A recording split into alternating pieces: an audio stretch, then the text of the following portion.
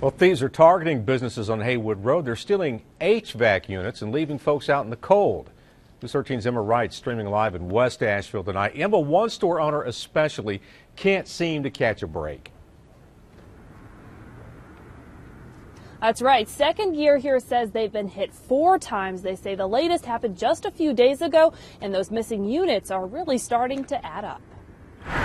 It's a bad time of year to be without heat, and a thief is leaving some people in the cold.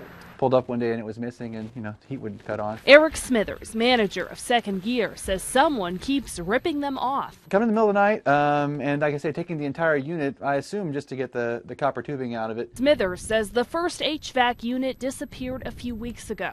Since then, the store and the building behind it have been hit 3 more times. It's frustrating and it's expensive and it's time consuming, and trying to run a small business while you're also trying to pick up the pieces from somebody else's mess is frustrating. Smithers says replacing each unit costs $2,500.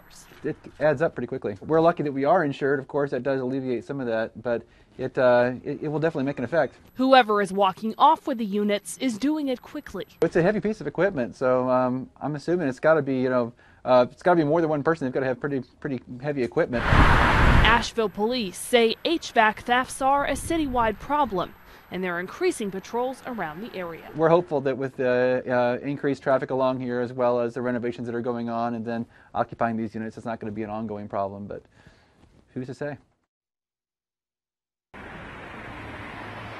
Asheville Police are investigating. If you have any information, call Crime Stoppers. That number is 255-5050. Reporting live tonight in West Asheville, I'm Emma Wright, News 13.